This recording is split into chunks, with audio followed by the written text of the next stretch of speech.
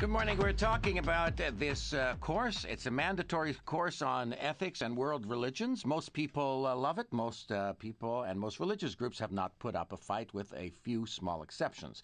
One of those exceptions were a group of Catholic parents who were upset. So is this course an assault on parents' ability to raise their children as Catholics, or Buddhists for that matter? We'll stick to the former for now. Joanne McGarry is Executive Director of the Catholic Civil Rights League, with her reaction to the Supreme Court ruling. Good morning.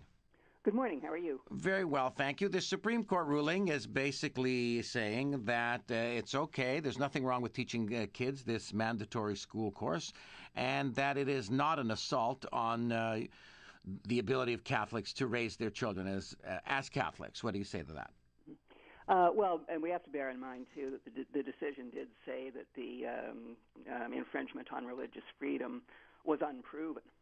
Two of the justices made a point of saying that, with better evidence in the future, that may turn out to be the case. But for the time being, yes, that the course is neutral and it does not interfere with the parents' right to raise their children. My reaction to that is that there's very little chance anyone's ever going to come up with a course about religion that suits everybody. I mean, religion is one of those subjects that's very important to people. First of all, their beliefs are important to them. And second of all, people have different beliefs, and it's one of those things that people are always going to disagree about. So I think,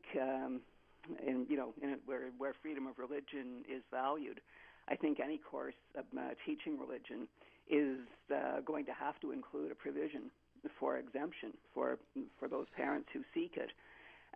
Perhaps with an expectation that they'll have to establish that the material is being taught at home or in some other way. I mean, there are a lot of different ways to approach this. I think quite often we do suffer from this attitude that it must be either or. Now, what about the situation? I was stunned at this. First, they wanted to take religion out of the schools.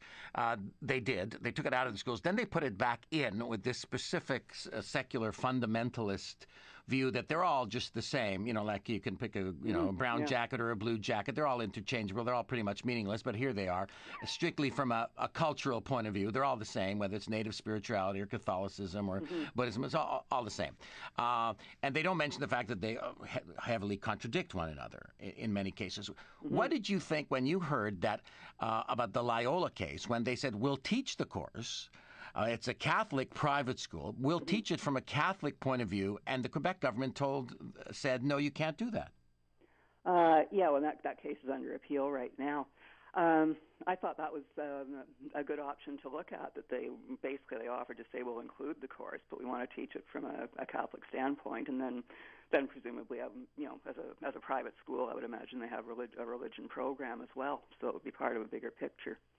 Now, Joanne, don't you think that in a way, when you consider the impact of this course, this one-size-fits-all, that it's government bureaucrats, for the most part, who really don't care about religion one way or the other, who decide what's taught, who decide how it's taught, not only in the public school system, but in the private one, in Catholic schools, Muslim schools, Jewish schools, they make that decision. It's part of the fault that apathy. In other words, most of these religious groups just didn't even put up a fight about it. They figured they'll find a way around the law.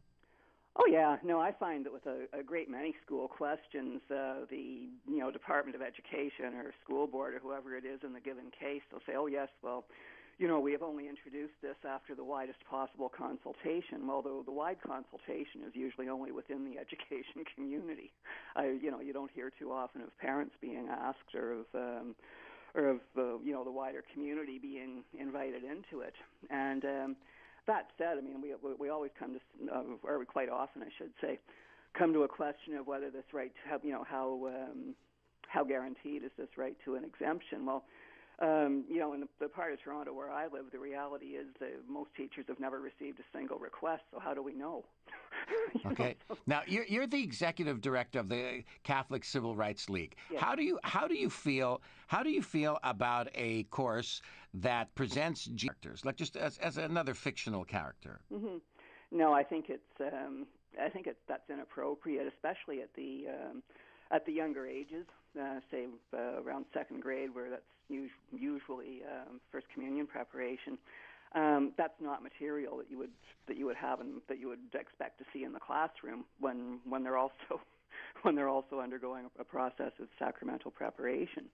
At a later age, if it's part of a certain type of literature course or sociology course or something, that might be different. But I know the parents in this case, and they are quite well-read, reasonable people. I mean, they're not, if this course was an option in high school, I doubt you ever would have heard from them.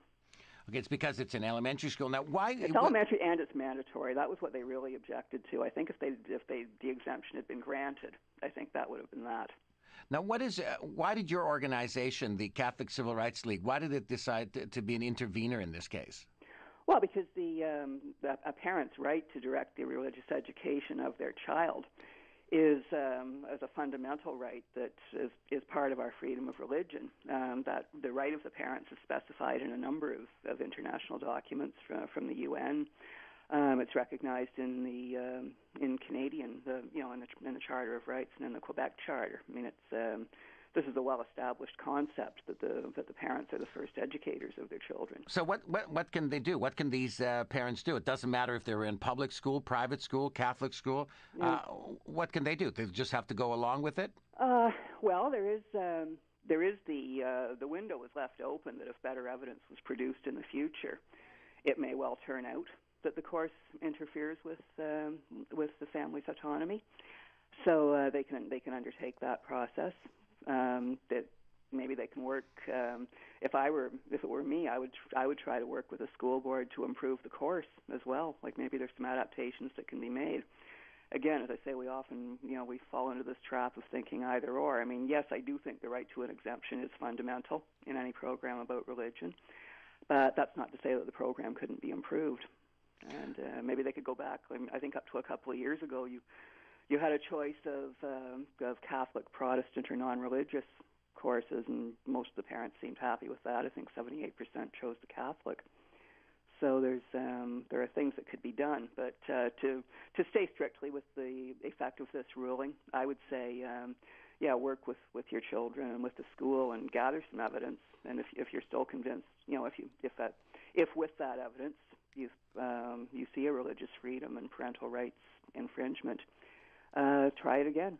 Apply for the exemption again. They didn't say it was that it was denied completely. They just said the case was unproven in this instance. Once again, you're as executive director of the Catholic Civil Rights League. How did you feel about having an alliance with an atheist association? They didn't like this course either, and they felt that atheist parents, they think the whole thing is bunk. They don't believe in any of it, in any religion. They don't believe in God, obviously, and they feel that their rights are being infringed upon. That they should have a right to withdraw from this course as well. And they don't think this course should be taught, period. Well, I think if you're getting that much opposition from that wide a group, it should be a wake-up call that something is wrong here. That it's, I think I mentioned earlier, it's really impossible to introduce a course on religion that everybody's going to like. So if there's to be a course on religion, which I think is a good thing, I mean, this course is not all bad. It does at least acknowledge that religion is important to people. And but you need a parental right to an exemption if you're going to offer a course in religion, but also respect freedom of religion. Okay, I thank you very much for joining us. Well, thank you. Would my